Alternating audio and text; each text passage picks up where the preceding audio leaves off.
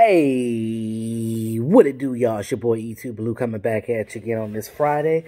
And breaking news. The Dallas Cowboys fired defensive coordinator Mike Nolan. Now,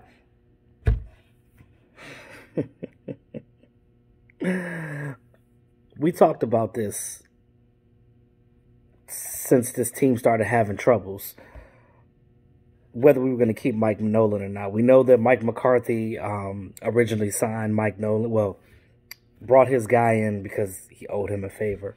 We know that we look at defenses that he's had in the past, outside of the Ravens ones, but that defense was given to him. He didn't do well with the 49ers. He didn't do well with other teams he was with. You go back and look at Mike Nolan's track record, it's not really that great. And when they first hired him, I said, okay, I was only okay with it in the beginning, and you guys go back and look at the video. I was only okay with it in the beginning of the season because he said, and the whole coaching staff said, that they were going to fit the scheme into what the players do, not the other way around. But then I was kind of curious about that because I'm like, we know that Mike Nolan is a 3-4 guy. We know that this defense is a 4-3. You have personnel for 4-3. Who gets paid the most? Who's the leader of your defense?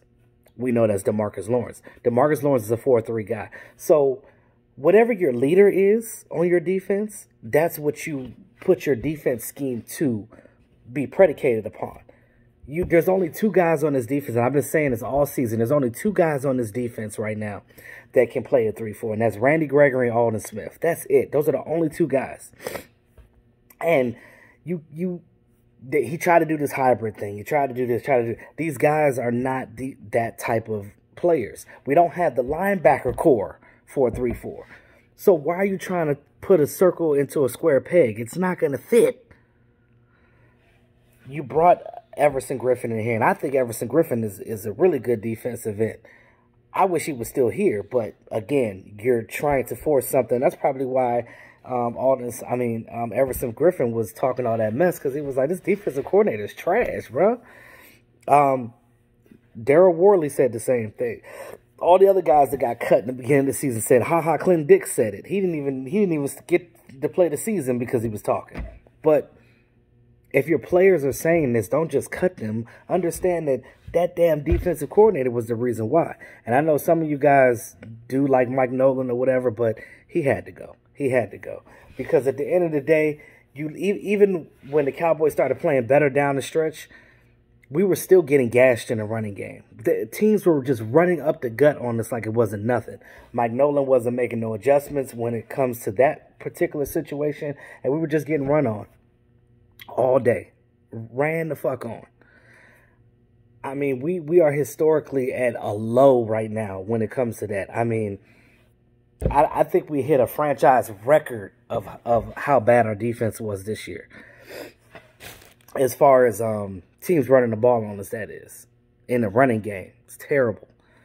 And Mike Nolan's the head of that. You are the coordinator. So you can't just come in here trying to switch things around. What is the first thing he did when he first came in here? When he changed personnel. He took Jalen Smith and he moved Jalen Smith to middle linebacker, and then he took Leighton Vander Esch and put him on the outside.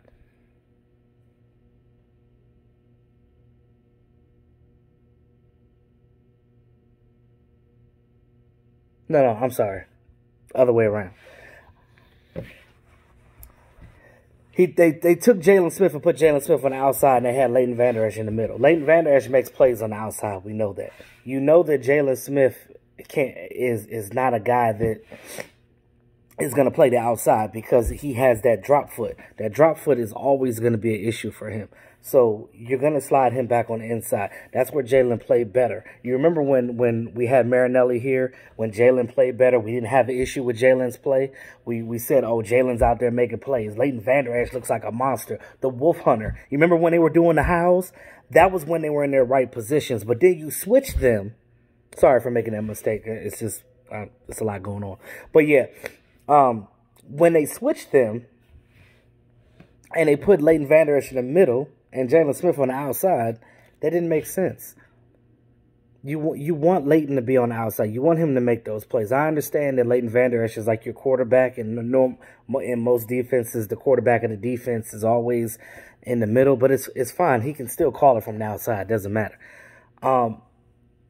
But that's the thing. You switch their positions for what? Now you set them back a year. Now you got us fans looking at them like they suck. I'll be honest with you. I really don't think that the players that we have on this team suck, per se. Because we've seen them play better in Marinelli's system. Even though Marinelli's system was outdated with that Tampa 2 and the lack of adjustments and how easy it was, they still play better in that. And I told you guys, I'm an advocate. I don't just jump off the bandwagon on things like some fans do. I look at it from a different perspective.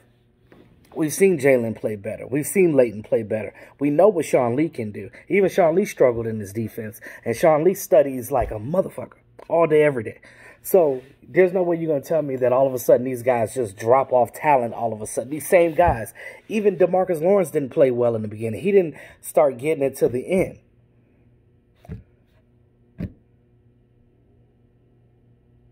We've seen Jordan Lewis play even better than what we've seen him play. We've seen Chidobe Awuzie play better. We've seen Anthony Brown play better, even though Anthony Brown didn't play that bad this year. But still, we've seen all of these guys play better on this defense before. But then Nolan comes in here, try to switch everything up. You should have never tried to do all that switch, especially in a COVID year. You should have kept things how they were. And if you're not the guy to do it, you should have never been hired. That's how I feel about it. Mike Nolan should have never been hired in the first place to be the defensive coordinator, because we all know that he's a 3-4 guy and we have 4-3 personnel. Now, who's going to replace him? That's the biggest question. I know the news just came out like just now. So they're probably going to, knowing the Cowboys, they're probably going to get a guy from within. You got George Edwards right there. He was the old defensive coordinator he's already on the staff. He's a senior defensive advisor. He came from the Vikings. He was the former defensive coordinator for the Vikings. Why not just go ahead and slide him in that spot? He does a 4-3, so he understands how 4-3 defenses go. He was the Vikings guy. He was Everson Griffin's coach, and I wish that Everson Griffin was still here, but now he's with the Lions. So you're going to tell me that Everson Griffin couldn't do nothing here, but then all of a sudden he goes to the Lions and his sack total literally doubled from when he was here? Come on. Come on. It's common sense. It's the scheme. And, you know, I hate to see people lose their jobs, but it is what it is. He had to go. And we could have probably made it to the playoffs if this defense played the last 4 games all season long. If they would have done that, we'd have been good. But because of that situation, we're stuck in this situation. Now, I feel like they're going to probably move George Edwards up to be the coordinator, or they could get somebody outside. I know that they interviewed Marvin Lewis at one point in time. I really like him. I like Marvin Lewis.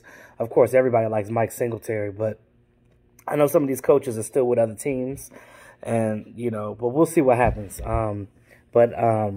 This is going to be good news to some fans, and other fans are not going to like it as much. I know Tamira is the only one I know that really fuck with Mike Nolan like that, but I mean, if you're going to come in here and do things like that, it's not going to be beneficial to the team.